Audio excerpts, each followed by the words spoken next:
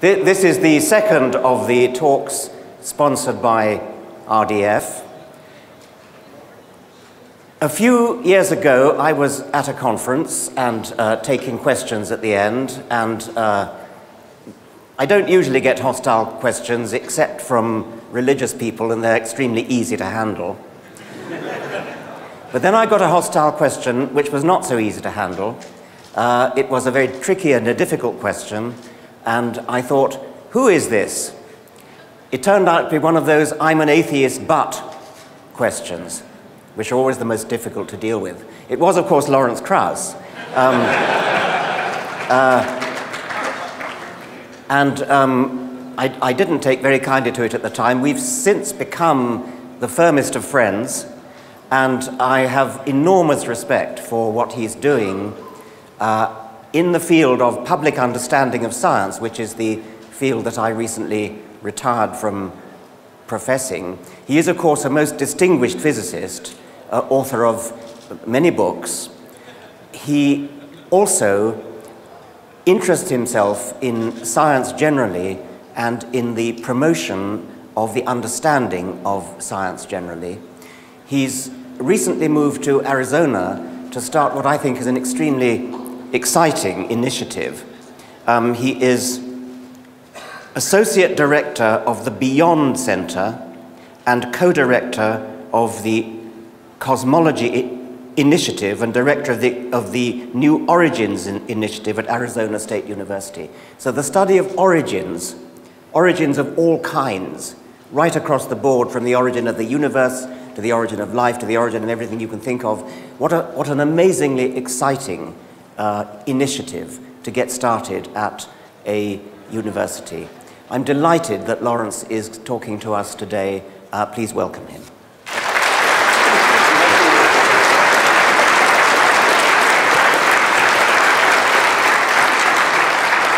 Thank you. Can you hear me now? Can you hear me now? Okay, good. Thanks, Richard. Actually, let me just say that my friendship with Richard has been a unique one in many ways, but one that's caused me every time we're together to think about things slightly differently. I hope mutually, and a true pleasure and honor to be here. Richard asked me to talk about cosmology, and I originally I talked to Liz Cornwall, who was organizing this, and told her what I was going to talk about, and gave her several titles, and she thought they were too depressing, so she said, why don't you just make it We're All Fucked? But I decided not to use that title.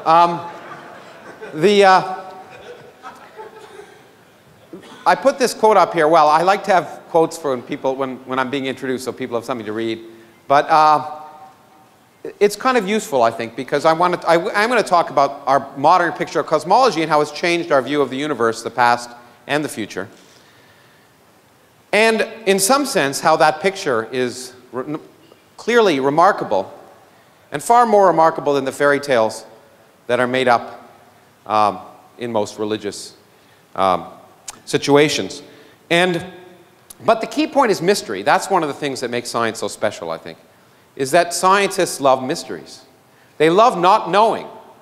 That's a key part of science. The excitement of learning about the universe. And that, again, is so different than the sterile aspect of religion, where the excitement is apparently knowing everything, although clearly knowing nothing.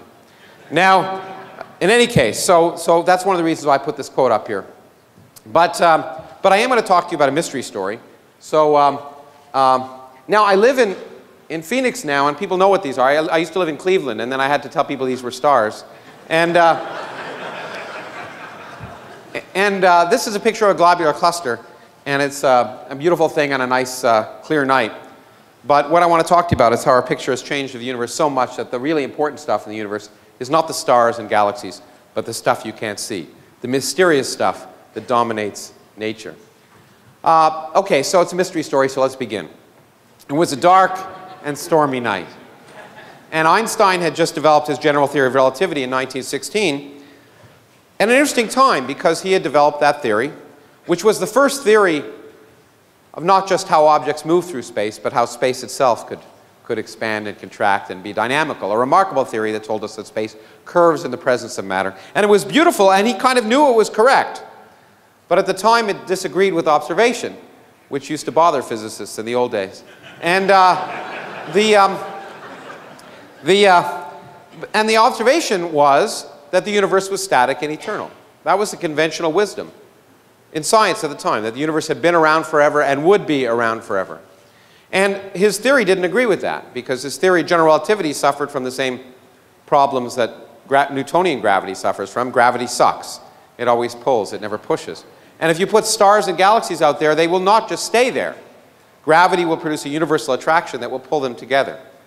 And so he tried to figure out what to do, and he was able to change his theory slightly, consistent with the mathematical symmetries that allowed him to develop it. So I want to just show you how he did this. So I have his equations, which is a good thing to do at 9:45 in the morning or whatever. But I do have them in a user-friendly fashion here. Okay. This is for the biologists. No, I'm just joking.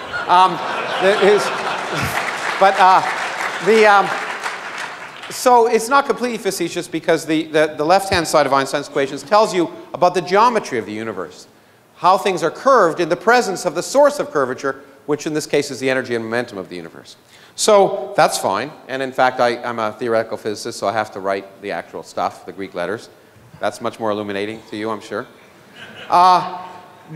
So this was the theory that didn't work, that explained the universe we didn't live in, or so he thought. And so he was able to change it a little bit by adding an extra term to the left-hand side, which he called the cosmological term.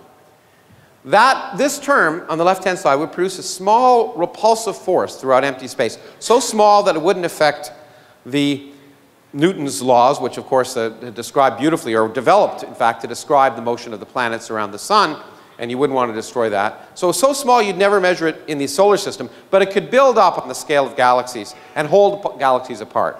And so that's how he thought he'd save his theory. Now, shortly after he introduced this term, it became clear that it was a problem. And in fact, here's a postcard I got when I was on leave once in Switzerland, in Zurich. And it's from Einstein to Hermann Weyl, who's a very famous mathematical physicist. And it's in German, and some of your German is better than mine. But this basically says, it's already 1923, and he's already saying, if you get rid of a quasi-static universe, then out with the cosmological constant.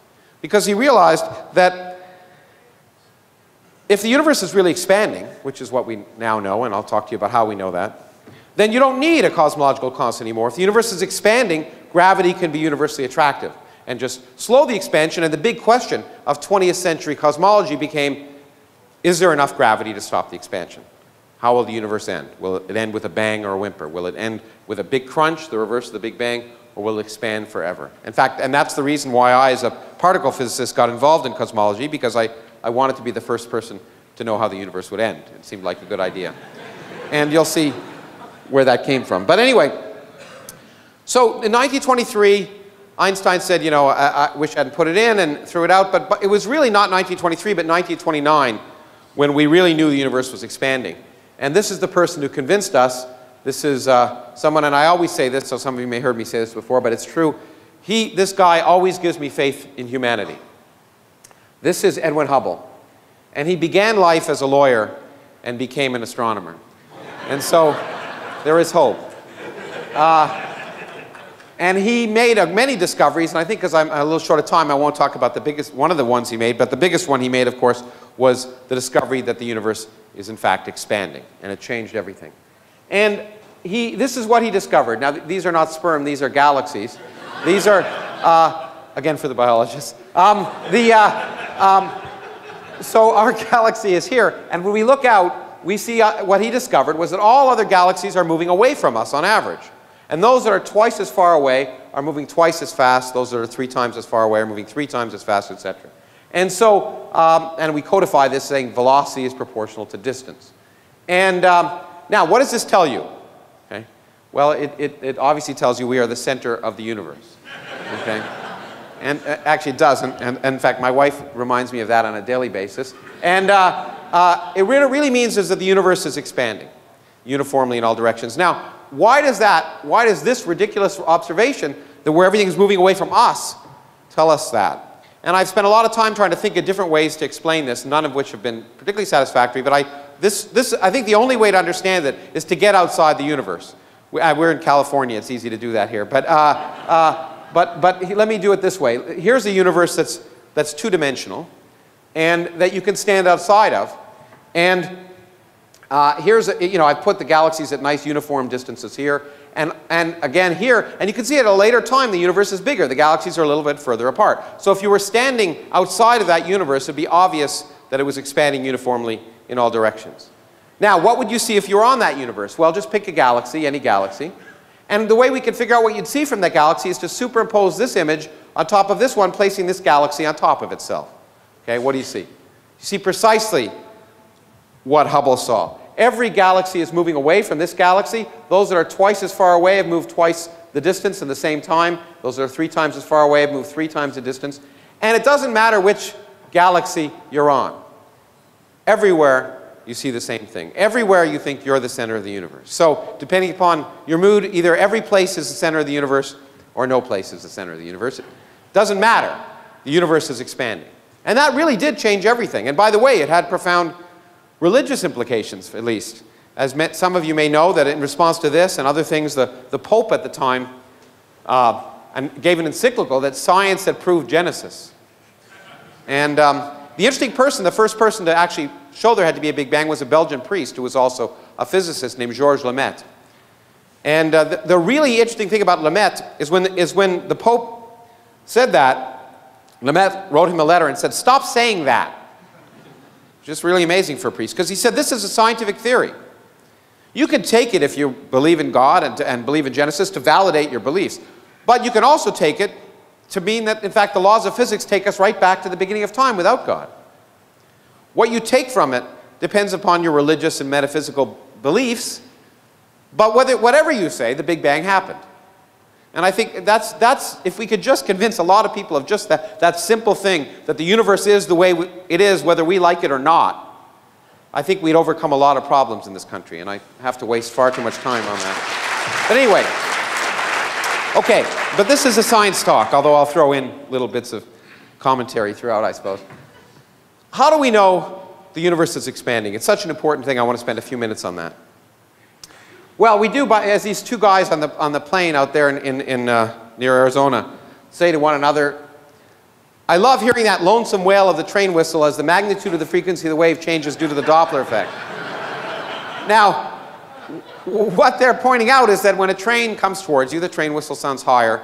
When a train moves away from you, the train whistle sounds lower. And that same principle was used by Hubble and others. The same is true for light for very different reasons. So when we look at distant galaxies, if they're moving away from us, the light, which is a wave, gets stretched out. The longer wavelength part of light, or the red end of the spectrum, so it's called redshifted. And galaxies are more and more redshifted the further and further they are away from us. So that's how we know their velocity. The velocity is easy. How do you know distance? That's really hard. The universe is a big place. And we don't have tape measures that are that big. We have to find a way of determining distance without actually going to a place, and that's hard. And in fact, one of the ways, well, of course, the way we do it is we use physics. We could determine the distance to the back of the room if I turned out all the lights and only one light was on and I knew it had a 100-watt light bulb by having an old-fashioned camera, which none of us have anymore, that had light meter on it. And if there were 100 watts there and I was receiving 1 watt of light here, I know how that light spreads out as 1 over the square of distance. And so I could determine by how much wattage I was receiving here, knowing the wattage of that light bulb, how far away it was. Okay? This undergraduate or high school physics exercise. The problem is the universe isn't full of 100-watt light bulbs. If it was, life would be easier. So we have to try and find the equivalent. We have to try and find what's called a standard candle. Something whose intrinsic brightness we understand, and therefore when we look at it through a telescope, we see how bright it appears through the telescope, and we work backwards to figure out how far it is. That's the hard part. That's why it's been so hard to determine the rate of expansion of the universe, because it's hard to find standard candles. This is Hubble's original data from 1929. And this is one of the reasons he was such a great scientist, because he knew to draw a straight line through this data set, which itself is already not so clear. It's not obviously the right answer. But what he found was, in fact, that velocity is proportional to distance. Okay? And the great thing is he got the answer wrong by a factor of 10, which was an embarrassment at the time. Again, I'll throw a little commentary in it. Because if the universe were expanding this fast, you could calculate its age, and its age would be 1.5 billion years old. That was in 1929. Now, as anyone knows, if you read any of Richard's books, you would know that, well, by 1929, we already knew the Earth was older than 1.5 billion years old. And so it was embarrassing that the universe was younger than the Earth. One of the many embarrassments in cosmology that's happened over the years. And in fact, taken by some people to once again argue that science didn't know what it was doing. But the problem was, of course, he wasn't a bad astronomer, a bad scientist. The problem was trying to measure distance because he didn't have good standard candles. And that's, as I say, been the holy grail, if you wish, of cosmology over the last century. And we now have standard candles. Here's one. I wish there was better resolution on this projector. It's a beautiful picture from the Hubble Space Telescope of a distant galaxy, far, far away and long, long ago. And there's a whole galaxy. It's about 1 billion light years away. We're looking at it as it looked 1 billion years ago. So many of those stars no longer exist. And here's an object that's just as bright as the whole center of the galaxy. You'd think it's a star that's near in our galaxy that just got caught in the picture frame. It's not. It's a star on the edge of that galaxy that has exploded. And exploding stars shine with a brightness of 10 billion stars. They're the brightest fireworks in the universe, supernovae. And they're remarkable, and I keep having asides. Maybe I'll get to my point eventually. But this is something that I wrote a whole book about, and someone asked me yesterday why I wrote that book. Because it is the most poetic thing I know about the universe.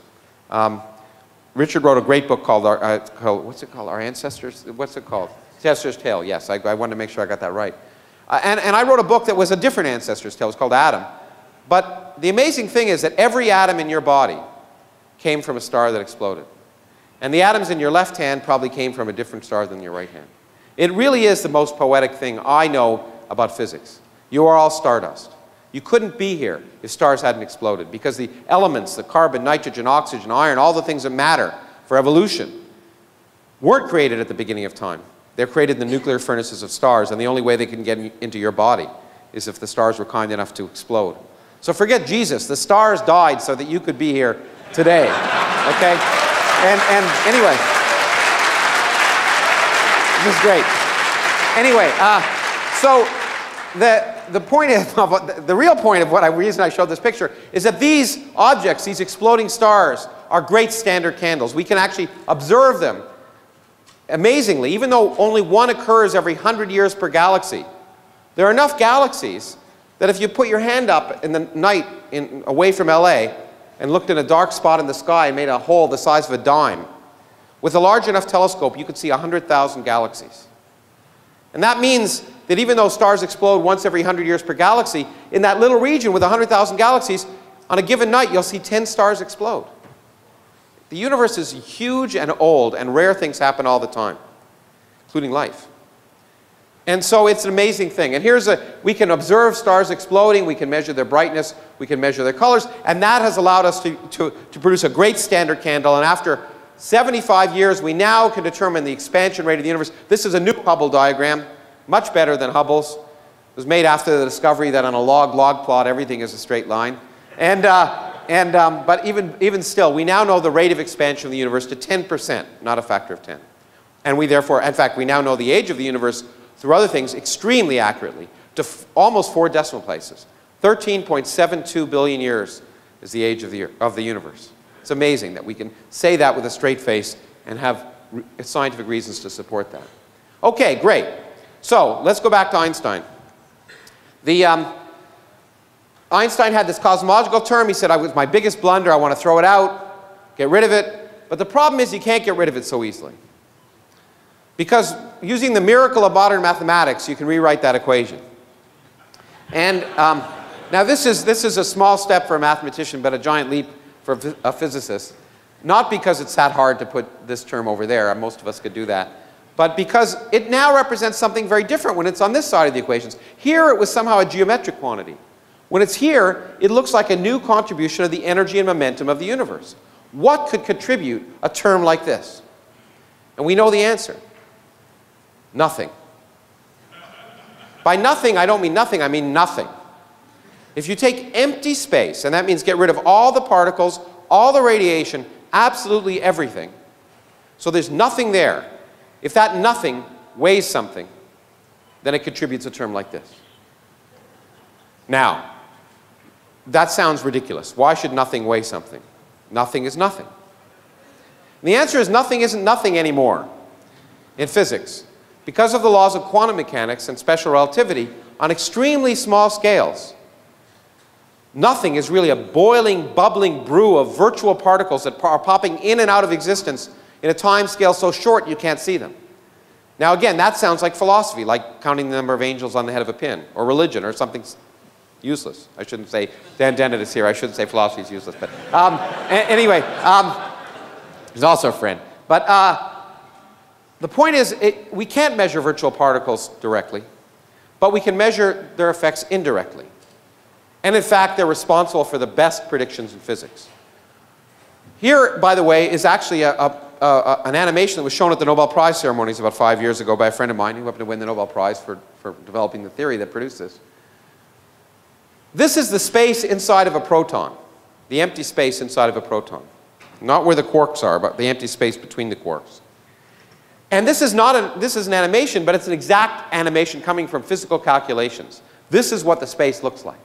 Now, how do we know that? Well, there are a lot of reasons, but one of the things are, it turns out most of the mass of the proton comes not from the quarks within a proton, but from the empty space between the quarks. These fields popping in and out of existence produce about 90% of the mass of a proton.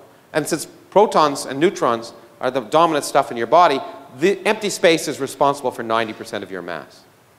So these empty space is vital to science, and these calculations are vital to understanding not just protons, but electrons and atoms, and produce the best comparisons, and I will repeat this, the best comparisons between theory and experiment in all of science. To 10 decimal places in quantum electrodynamics, using these calculations, we can get the right answer. It's amazing. So, if that's the case, let's calculate the energy of nothing where there's nothing else. And when we do that, we come up with a calculation which is pretty bad. It's the worst prediction in all of physics. We calculate, you can't even see it, I think, there's a 1 at the end of that. We calculate that the energy of empty space is a gazillion times the energy of everything we see. That, as I say, is the worst prediction in all of physics, which is why we didn't talk about it for a long time. We calculate that empty space should have an energy of 120 orders of magnitude more than galaxies and stars and people and aliens and all the rest. And if that were the case, we just wouldn't be here. So we knew something was wrong with this calculation. It's been around since I was a graduate student. And we knew what the answer was. Theorists always know the answer. They're just sometimes right. We knew the answer was 0, because it's the only sensible answer. Because, you know, you can't cancel a big number like this. Let's say the energy of empty space was comparable to the energy of everything we see. Well, we'd have to cancel this big number to 120 decimal places and leave a finite answer in the 121st decimal place. No one knows how to do that in science. But 0 is a number we can get beautifully in science. We use mathematical symmetries. Things cancel, equal and opposite things cancel all the time in science because of symmetries of nature. So we knew the answer. We didn't know what the symmetry was, but we knew the answer was 0. And we could go to bed at night and that was fine.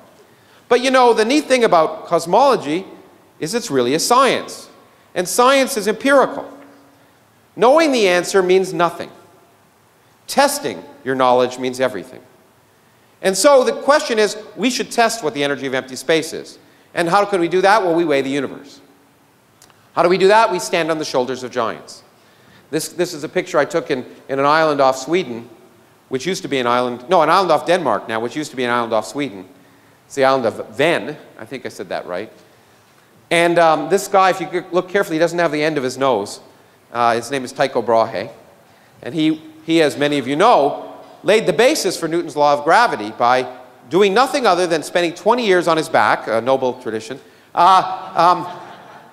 in this case, looking up at the sky without a telescope, measuring the positions of the planets around the sun. And then he was a crummy feudal lord. He got kicked off that island. He gave the data, went to Prague, gave the data to a hapless assistant named Johannes Kepler, who again spent 20 years without a Macintosh trying to interpret the data and fudged it, we now know. and came up with, of course, Kepler's laws, which led to Newtonian gravity. And the point is, we can use gravity to weigh the universe, including the weight of empty space. Now, why do we care? The reason I got into cosmology. General relativity tells us that space is curved, and therefore the universe can be one of three different geometries: open, closed, or flat. Now, I can't draw pictures of three-dimensional curved universes very well, so here are pictures of two-dimensional curved universes. This is a closed universe, a sphere, a surface of a sphere in 2 dimensions. But if we had a closed 3-dimensional universe, it's very simple. It'd be very similar. If our universe was closed, if we looked far enough in that direction, we would see the back of our heads. Light would go around the universe. And an open universe would be infinite in spatial extent, as would a flat universe. And that sounds really nice, but it's irrelevant. The really important thing is, in a universe full of matter, a closed universe will expand and stop and then recollapse in a big bang, in a big crunch, the reverse of the Big Bang. An open universe will expand forever, and a flat universe will expand and slow down but never quite stop. And that's why we wanted to know which universe we live in. And as I say, that's why I wanted to learn about it, because once I knew which universe we lived in, I would know how the universe ended. Okay? And so weighing the universe tells us what the curvature of the universe is, and that's why we want to weigh it. So here I want to just show you in the next few minutes how, in fact, some of the most remarkable developments in cosmology, and then tell you how they completely changed our picture of the universe so that we understand that the universe we live in is the worst of all possible universes to live in. Okay, just so you know where we're heading. This is a cluster of galaxies. Each dot in this picture is a galaxy. Again, amazing to think about. Remarkable. Every one of these galaxies contains hundreds of billions of stars, and perhaps civilizations, some civilizations that are mired in religious gunk, other civilizations that have moved beyond, and other civilizations that are long dead, because this is about 3 billion light years away. 3 billion years ago is when that picture was taken, basically. Now, clusters of galaxies are the biggest bound objects in the universe, so if we could weigh them, we could weigh all the mass in the universe, and we can weigh them now. We can weigh them by using general relativity. Because in this picture is a remarkable phenomena that Einstein first predicted in 1937, though he said it would never be observed. He underestimated observers. If you look at this picture, you'll see these blue things, these weird blue things. That is a phenomenon that we now understand as gravitational lensing. Einstein told us that a mass will curve space around it. And he realized, therefore, if you had a big enough mass and you have a source of light behind that mass, the light can bend around that object and come back and be magnified, just like my glasses magnify things. Or, like a cut glass goblet, if you look through it, I'd see many images of this room. Mass can act like a lens and magnify things and split images, and that's precisely what we're seeing. All of these blue things are different images of a single galaxy located about 3 billion light years behind this cluster. Gravity is magnifying the image, distorting it, and bending it. Remarkable. Truly remarkable. But because we understand general relativity, we can work backwards and figure out how much mass must be in that system and where it is in order to produce that image. We can weigh the system using general relativity. And when we do that, here's an inversion by Tony Tyson, who's now up in Davis. This is the system, and the spikes are where this is where the mass is in this system. The spikes are where the galaxies are. But you notice most of the mass in this whole system of clusters of galaxies is not where the galaxies are. It's between the galaxies. It's where nothing is shining. About 50 times as much mass in this system, and in all systems we can measure, comes from stuff that doesn't shine. And physicists, with their linguistic perspicacity, have called it dark matter. And we now understand that 90% of the mass of galaxies and clusters, including our own Milky Way galaxy, is made of stuff that doesn't shine. And that isn't maybe that exciting, because there's lots of things that don't shine. You don't shine if I turn the lights out. Well, those of you from Los Alamos might, but the rest of you don't. But so it could be snowballs or planets or boring stuff, but it can't be. Because for reasons I don't have time to explain, we know how many protons and neutrons there are in the universe. We can actually measure that. And there aren't enough to make up all this dark matter. So we are pretty convinced that that dark matter is a new type of elementary particle. Something that doesn't normally exist on Earth. And the great thing about that is that means the dark matter isn't just out there, it's in this room. as you doze off. It's early in the morning during this lecture. It's going right through your body. And that means we can do experiments here on Earth to look for it, which is remarkable. And in fact, I think well, I'll show you an experiment in a second. But by measuring the mass of these systems and this dark matter, taking normal matter plus dark matter and weighing it, we now have determined how much stuff there is in the universe. When physicists have an important number, they give it a Greek letter all the time. So we call it omega. Omega is the ratio of the total amount of stuff we know is in the universe divided by the amount of stuff you need to make a flat universe, the boundary between an open and closed universe. If it's less than 1, the universe is open. If it's greater than 1, the universe is closed. And we have now measured unambiguously that there's only 30% of the amount of material in the universe, including dark matter, to make the universe flat. Okay, we'll come back to that in a second, but I just want to show you that we actually do things in physics. This is an experiment to look for dark matter. It's a boule of germanium. And there are experiments like this all around the world, in mines, deep underground, because you want to shield out cosmic rays, because there are lots of them going through your body right now. You want to only see the dark matter, and the dark matter particles on average will go right through the Earth, we think, because they don't interact strongly. And most of the time right through this detector, but every now and then one of them will bounce off an atom, the nucleus of an atom of germanium. Heating, and the first thing we do is we cool this thing down to 1/1000th of a degree above absolute zero, which can easily be done nowadays. And if one of these dark matter particles bounces off a nucleus of an atom, it'll heat the whole thing up by 1/1000th of a degree. And we can measure that. And there are experiments here in South Dakota and in Europe, all over the world, looking for dark matter. We haven't found it yet.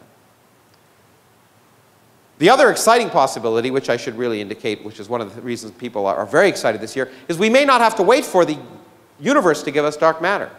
The Large Hadron Collider, which is turning on this next month in Geneva, before it creates a black hole that will kill us all, we think actually might, by recreating the early conditions of the early universe, create the very particles which were last created at the beginning of time. So we may first see the dark matter by creating it in Geneva. It's a race. Okay, but to go back to this number here, this is a real problematic number. We now know the universe has only 1/3 the amount of matter to make it flat. The problem is that theorists like me knew the answer. The universe must be flat. Why? Well, there are two reasons. There's the one I normally say, which is it's the only mathematically beautiful universe, which is true. But there's another reason that I don't usually talk about, but I'll talk about here. It turns out that in a flat universe, the total energy of the universe is precisely zero, because gravity can have negative energy. So the negative energy of gravity balances out the positive energy of matter. What's so beautiful about a universe with total energy zero? Well, only such a universe can begin from nothing. And that is remarkable, because the laws of physics allow a universe to begin from nothing. You don't need a deity. You have nothing, zero total energy, and quantum fluctuations can produce a universe. So if the universe isn't flat, we're worried, because then you've got energy at the very beginning of time. So that was another reason that people like me were pretty sure the universe was flat. But the damn observers came up with the wrong number. Well, this is a really crummy way to measure the curvature of the universe. Why don't we measure it using geometry directly? So we can measure the curvature of the universe. And to do that, I want to ask you, how would you measure the curvature of the Earth if you couldn't go outside the Earth and see it from a satellite, or you couldn't go around it? Very simple. You draw a triangle, and you ask a European high school student, what's the sum of the angles in a triangle? And they'll tell you 180 degrees, but you say, that's fine, you learned your geometry from Euclid. But on a curved surface, it's very different. On the surface of the Earth, I can draw a triangle that's very different. I can go along the equator, I can make a right angle, go up to the North Pole, make another right angle, and come back to the equator, and I have a triangle with 3 right angles. 3 times 90 is 270. So if I made a big enough triangle on the surface of the Earth, I could measure the curvature of the Earth. I wouldn't have to go around it.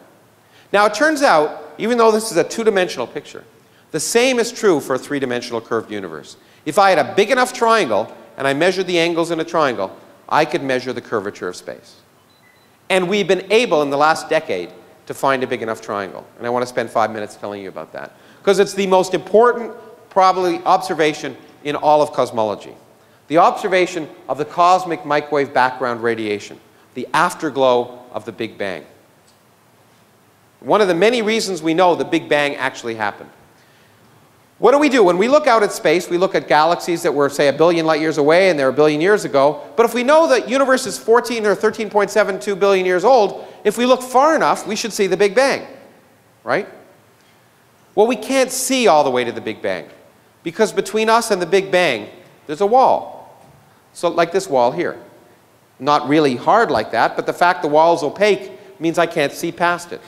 If I go looking back in the universe, it was getting hotter and hotter and hotter, and at a time when it was 100,000 years old, the temperature of the universe was 3,000 degrees. Slightly warmer than Phoenix this week. And at that temperature, the radiation is hot enough to break apart atoms, hydrogen in particular, and break it apart so the protons and electrons are separated. You have a charged plasma, and a plasma is opaque to radiation.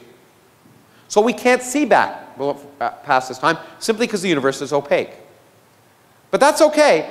The reason I can see that wall is that light bounces from those lights there off the atoms on the surface of that wall, is re-radiated, but the air is transparent so I can see all the way to the wall. If we run this film forward, as the universe is opaque, opaque, opaque, and then it becomes neutral, the atoms, protons capture electrons, neutral matter is transparent to radiation like this, and that means I can see all the way back to that radiation coming at that surface. A prediction of the Big Bang is there should be radiation coming at me from all directions, coming from that surface called the last scattering surface. It was 3,000 degrees then, it's 3 degrees now, and it was the radiation that was discovered by accident in New Jersey, of all places, by 2 people who didn't know what the hell they were doing. And they won the Nobel Prize anyway. Because they discovered the afterglow of the Big Bang. Actually, another aside, I can't help this because this is amazing, and if you ever want to convince skeptics, you won't ever convince people of this who don't believe it anyway, but you've all seen this radiation. Or at least those of you who are old enough to be as old as me, before cable TV. Remember when the TV stations used to end? And then to be static? 1% of the static on your TV screen is radiation from the cosmic microwave background. So you've all seen it. Okay? But it's amazing we didn't even know about it until 1965. Okay? In fact, it had been predicted by people like George Gamow, but people had forgotten that. In any case, as interesting as that history is, on this surface is a very important scale, 1 degree. Why 1 degree? Because that represents a distance of 100,000 light years. Now, the surface existed when the universe was 100,000 years old, and Einstein tells us no information can propagate faster than light. So that means nothing that happened over here at that time could ever affect anything that happens over here. But more importantly, if I have a lump of matter that's this big, it knows it's a lump of matter, so it starts to collapse. But if I have a lump of matter that's this big across at that time, it doesn't even know it's a lump, because gravity can't have traveled across it. So it's like Wile E. Coyote in those cartoons when he goes off the cliff. He waits a while before he collapses, okay? And such large lumps won't collapse. So the biggest lumps that can have collapsed at that time will be 1 degree across. And that gives us a cosmic triangle. Because we have a ruler that's 100,000 light years across, the size of the largest lumps, a known distance away from us, and in a flat universe, light rays travel in straight lines, and we can calculate the angle on our eye subtended by a 100,000 light year across ruler at that distance. It's 1 degree. In an open universe, light rays diverge as you go back in time, and the whole thing might be ½ a degree. The ruler will look smaller. In a closed universe, light rays converge as you go back in time. The ruler will look bigger. So we just have to look at that microwave surface, try and measure the lumps, and see are they 1 degree, ½ a degree, or 2 degrees. We've been able to do that in the last decade. This was the first experiment that did it. It was called the boomerang experiment in Antarctica. It was a balloon, took this microwave radiometer above the Earth's surface to look at this radiation, take a picture of it, and this balloon went around the world, which is easy to do in Antarctica, okay? And it took a picture. It's really easy in the South Pole. You just do this, but anyway. And this is the image. Well, this is a false color image of that. I put it superimposed it on the original image. This is the image of the microwave background, the hot spots and cold spots in the microwave background. And these are the lumps in the early universe. And the question is, how big are they? And here's a different false color image of the same region. And we can compare this with universes we create on computers. Here's a closed universe where the lumps are bigger. They should be this big across. If they're 100,000 light years across, they should look that big. Well, that's bigger than these lumps. Here's an open universe, and you can't see the resolution of the screen isn't that good, but the average size lump is about that big. Smaller than these lumps. But just like Goldilocks, in a flat universe, it's just right. In fact, it's right now, we know, to an accuracy of better than 1%. The universe is flat. It has zero total energy, and it could have begun from nothing. And I've written a piece, although of course I got a lot of hate mail, saying that in my mind this answers this crazy question that religious people always keep throwing out, which is, why is there something rather than nothing? The answer is there had to be. If you have nothing in quantum mechanics, you'll always get something. It's that simple. It doesn't convince any of those people, but it's true. Now, great, we know the universe is flat. But if you've been awake, you realize, 10 minutes ago I proved the universe was open. There's only 30% of the stuff in the universe needed to make it flat. Where's that other 70%? Well, if you put energy in empty space, so empty space weighed something, you wouldn't see it. It's the empty space between the galaxies. You're far away from the galaxies, you wouldn't see it. But what would that empty space do if you put energy in it? Well, it produces a cosmological constant. That would cause the expansion of the universe not to slow down over time, as any sensible universe should do, but to speed up over time. In 1998, people measuring these supernovae at large distances to measure the Hubble diagram tried to see what was happening at large distances to see if the universe was slowing. Well, they all knew the universe was slowing down. They wanted to measure how much. This doesn't look like much, but it was a revolution in cosmology. I can draw a straight line through that data set there and bring the whole thing down and make it horizontal. And if the universe was slowing down, these distant supernovae should have followed this curve. Much to the surprise of the observers, the supernovae lay above the straight line. And the only way to explain this, well, there's two ways. Either the data is wrong, which it usually is, or the universe is accelerating, speeding up. And if just for fun one believed it was speeding up and asked how much energy would you have to put in empty space to make it speed up by the amount we measure it, it's exactly the amount we are missing. Everything holds together. Our new picture of cosmology is that we live in a universe dominated by nothing. The largest energy in the universe, 70% of the energy in the universe, resides in empty space.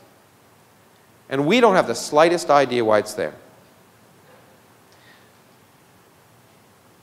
Now, that's what I just said. Let me also put an aside before I get on to the rest in the last 5 minutes of the talk. This completes, in some sense, the ultimate Copernican principle. Copernicus told us we didn't live in any place special. We now know two things. Well, one thing. I'll tell you the second one in a second. This tells us that we are more insignificant than we ever imagined.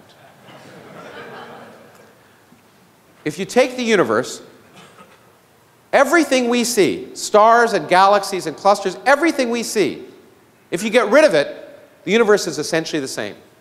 We constitute a 1% bit of pollution in a universe that's 30% dark matter and 70% dark energy. We are completely irrelevant. Why such a universe in which we're so irrelevant would be made for us is beyond me. Okay, good. I wanted a little bit of applause. Now we can go back to the science. What I really want to spend in the last few minutes is telling you is how it's changed our picture of the future. In science and the picture of the universe. It has changed our picture of the future completely. And I'm going to rush through this, so let me give you the short answer first. Kurt Vonnegut is claimed as having said this at a private girls' school when he gave a commencement address. I've given 2 commencement addresses, and I've never had the guts to say it, but I'd love to. He said, things are going to get unimaginably worse, and they're never, ever going to get better again. This was before the Bush administration, too, in fact. But that's our understanding of the universe. I want to tell you about it briefly. I want to tell you about a few things that you'll hear about, and some of the things that creationists and intelligent design people promote as arguing somehow that there's design in the universe. This is one of them, and I want to explain to you why it has nothing to do with design. It is weird and strange that we live in a universe that looks like we do, because this is a brief history of time. This is the density of matter as the universe expands. It goes down as 1 over the volume. But it turns out the energy density of empty space remains constant as the universe expands. And we live today, right here, when the energy density of empty space is 3 times bigger than the energy density of matter. But when you look at this, this has driven physicists crazy. Because this is the only time in the history of the universe when these two numbers are about the same. At all earlier times, the density of matter was much greater. At all later times, the density of empty space will be much greater. Why do we live at this special time in the history of the universe? Well, one of the answers that's been given is that these things exist, galaxies. Why? Well, let's go back to this picture, and let's pretend the energy of empty space were 50 times bigger. Then these two curves would cross, not now, but then. Well, when is then in this case? Then is the time when galaxies first formed. But if the energy of empty space was bigger than the energy density of matter when galaxies first formed, then their repulsive force would be greater than the attractive force. Galaxies would never have formed. Well, if galaxies never formed, then maybe this is telling us something. And this has produced something that I call anthropic mania. If there are many different universes, physicists have argued, and the energy of empty space can vary in each one, then only in those in which it's not much greater than what we measure today will galaxies form. Okay? But then, only then will stars and planets form, and only then will astronomers form. So the universe is the way it is because astronomers are here to measure it. Now, it not only sounds ridiculous, but it also sounds religious. And some people have said the universe is fine-tuned. If it were any different, then we wouldn't be here. God clearly created the universe to be for us. Now, that's nonsense. And it's nonsense for the same reason that you learn so beautifully in Richard's books. Why can bees tell the colors of flowers? So they can find them.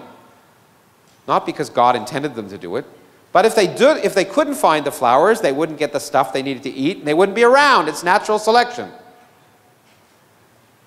And what this is really telling us is kind of a cosmic natural selection.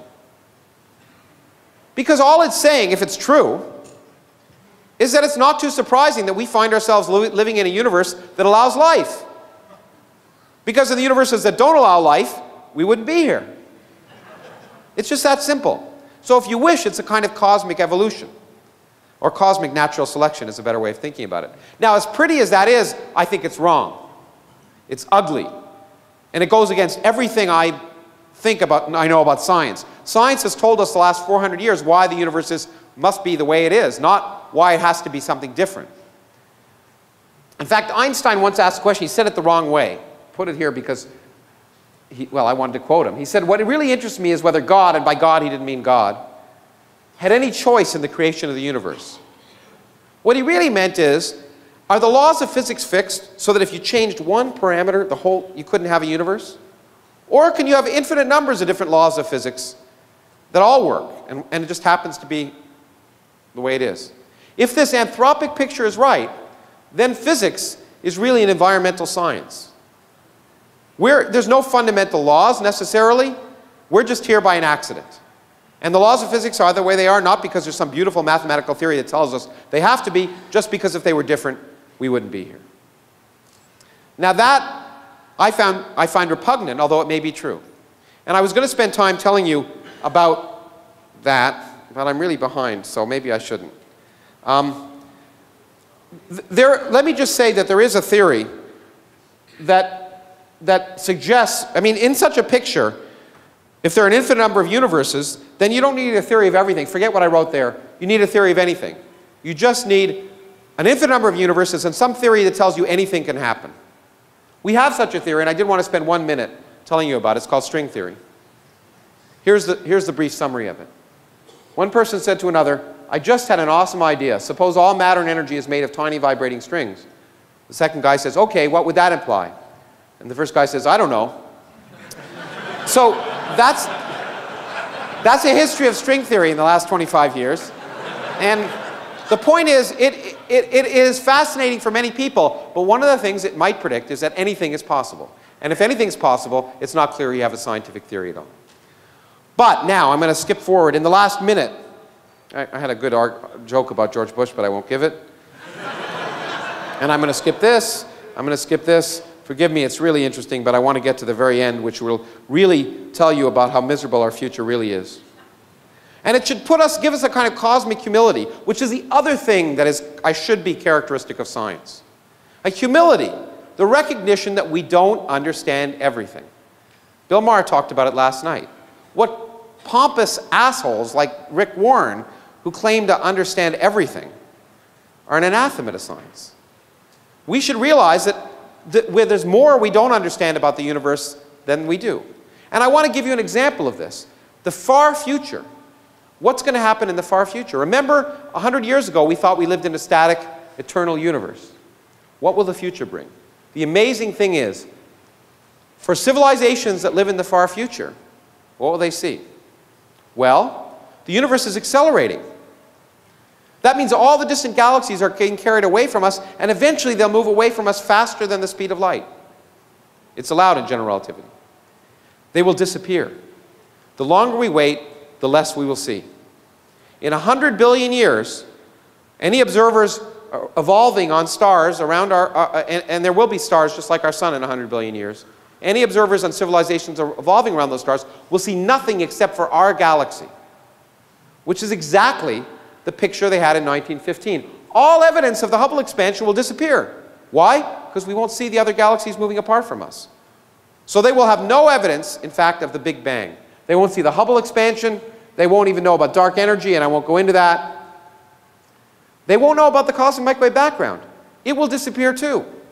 It will redshift away, and it turns out, for fancy reasons, there's a plasma in our galaxy, and when the universe is 50 times its present age, the microwave background won't be able to propagate in our galaxy. All evidence of the Big Bang will have disappeared. And those scientists will discover quantum mechanics, discover relativity, discover evolution, discover all the basic principles of science that we understand today, use the best observations they can do with the best telescopes they will build, and they will derive a picture of the universe which is completely wrong. They will derive a picture of the universe as being one galaxy surrounded by empty space that's static and eternal. Falsifiable science will produce the wrong answer. In fact, I want to end with the good news. We live in a very special time.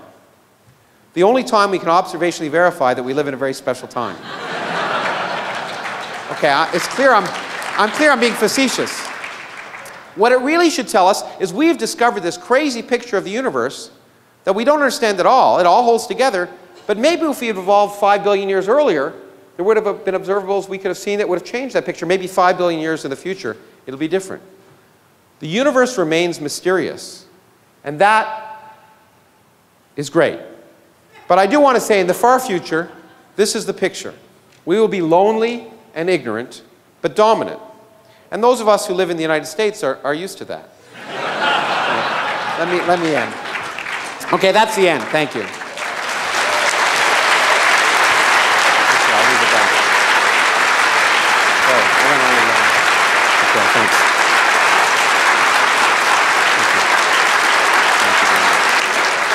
Thank you.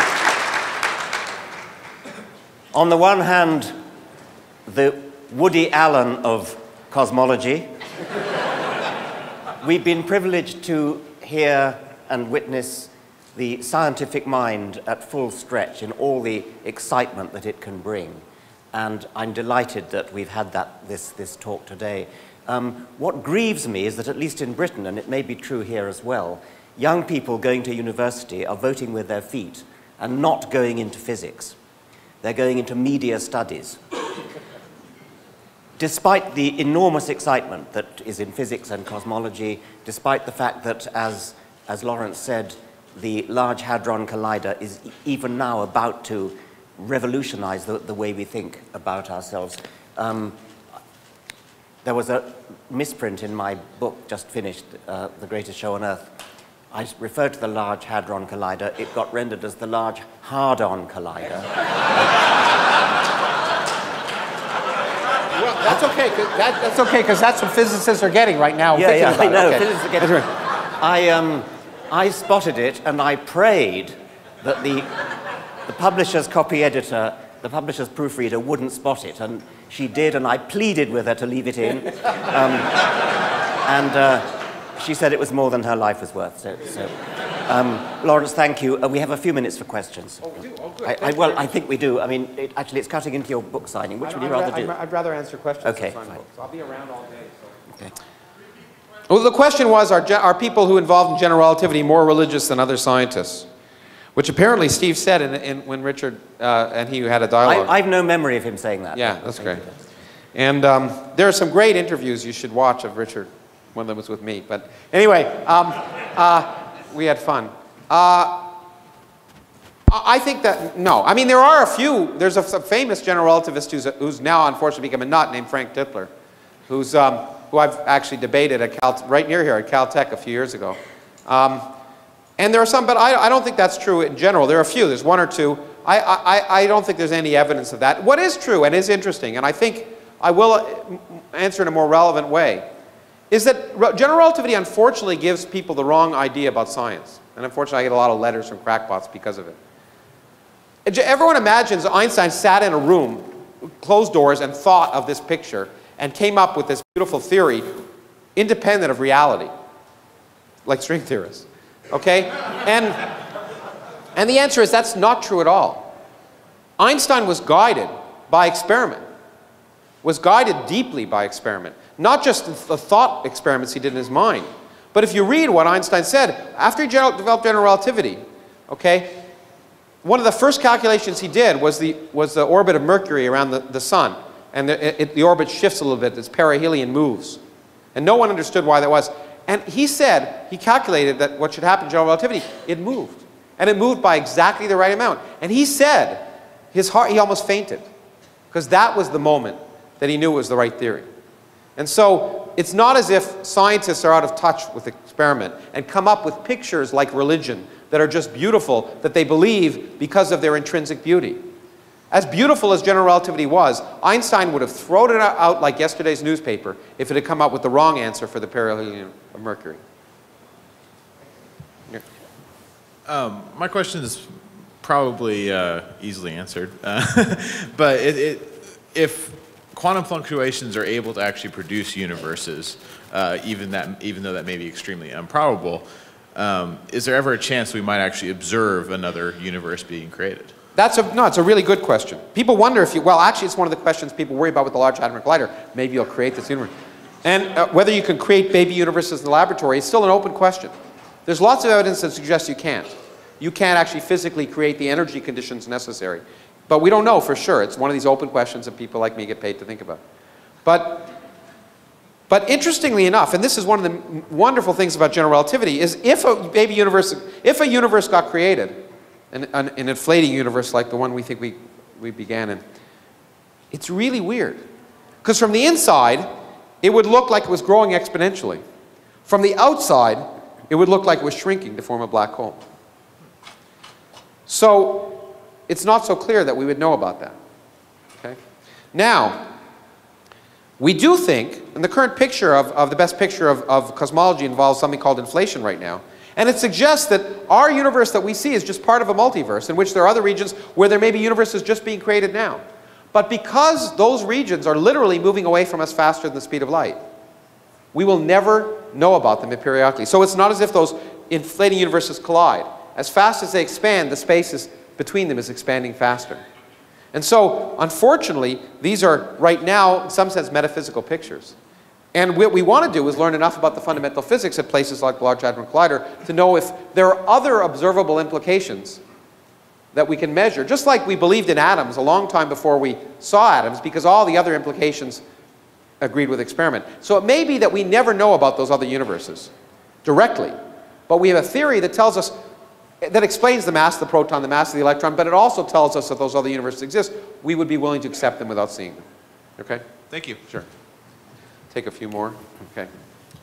Hi, hopefully there's no stupid questions. So There are no stupid I'm questions. wondering, how do you wrestle with infinity? For example, it seems like all your thinking and what laws what it has to do with a finite amount of matter.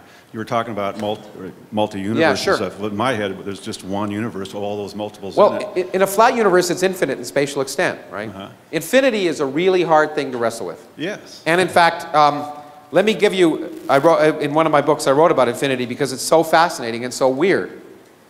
The only way you can wrestle with infinity is, unfortunately, the way we physicists wrestle with many things, mathematically. And fortunately or unfortunately, mathematics is the language of nature. And therefore, every time I give a talk or write a book, I have to lie a little bit because I put it in words. The real explanation is mathematical. But infinity is so strange, you don't have any idea how strange it is. So let me make it clear to you how little you understand infinity. Okay? No problem there. I'll use the example of a very famous mathematician called Hilbert. Probably the most famous mathematician in the early part of this century. He almost discovered general relativity before Einstein. Hilbert gave an example, we call it Hilbert's Hotel, and I like to use it. So let's say you go to Las Vegas and there's an infinitely big hotel, okay? And you go in and you go in and say, I want a room. And the clerk says, well, all the rooms are occupied. You say, okay, I'll leave. And he said, no, it's okay, I can handle that. Here, let me just move the person from room number 1 into room number 2. The room number 2 into room number 3. Room number 3 into room number 4, and so on. Now all the other rooms are occupied, but room number 1 is empty. Okay? That seems a little strange, but let's say you have a Catholic family that's infinitely big. And you go to the hotel and say, I've got my infinite number of children here, I want to check in. And he says, well, the rooms are occupied. And you go, oh, okay. And he, no, I can handle that. I can handle your infinite family. Even though I'm fully booked, I have an infinitely big hotel. I move someone from room number 1 into room number 2, room number 2 into room number 4, room number 3 into room number 6, and so on. And now only the even numbers are occupied. And all the odd numbered rooms are empty, so you have an infinite number of those. So you see, infinity, working with infinities, is really weird. Because adding and subtracting infinities produces strange things. And unfortunately, in physics, we have to learn how to deal with that. The universe may be infinite. And there are many strange things. One of the most ridiculous, unfortunately, which I go to physics conferences, I was just in one in France and this was talked about, is if the universe is infinite and infinitely old, then there's a puzzle. We're here because we evolved. But that makes us very special, apparently. Because if the universe is infinitely big and infinitely old, quantum fluctuations will produce this room with all the people in it, having everything is exactly the same, an infinite number of times. So we should be in this room, and I know it seems like it's taking an infinitely long amount of time, but we should be in this room, but most of the time, we should never have evolved. But we evolved. And that's caused some physicists to worry. I think it's a ridiculous worry, frankly, because in fact, I hate to do this. I'll answer your questions in private later, but exactly because what I want to let thinking, people, go pee and stuff before the next thing. But let me just say, to close, because probably this is the most important moral of infinity. And it comes from Richard Feynman, who I've just written a book about.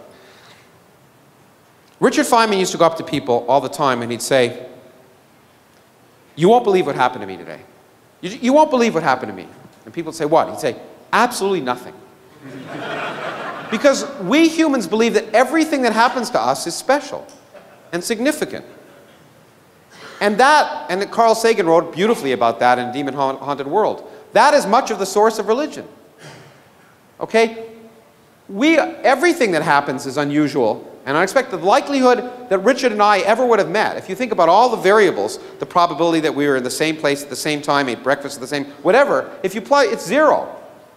Okay? Every event that happens has small probability, but it happens. And then when it happens, if it's weird, if you dream 1,000,000 nights and it's nonsense, but one night you dream that your friend is going to break his leg and the next day he breaks his arm, you think, okay? So the really thing that the physics tells us about the universe is it's big. Rare events happen all the time, including life. And that doesn't mean it's special. Thank you very much.